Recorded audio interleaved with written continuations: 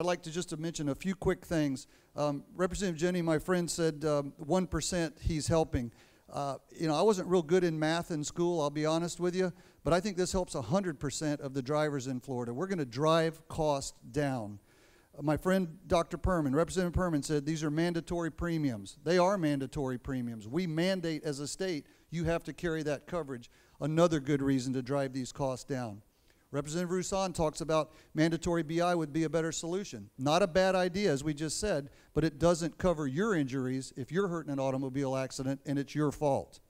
Attorney's fees, that's been mentioned a lot. Insurance companies have every incentive to keep attorney's fees low because they have to be included in the rate filings they make with OIR, and if their attorney's fees are out of control, they're going to lose on rates. So there's lots of consumer protections in this. But members, the real issue is this is not a partisan issue. This is an issue that affects all of Floridians.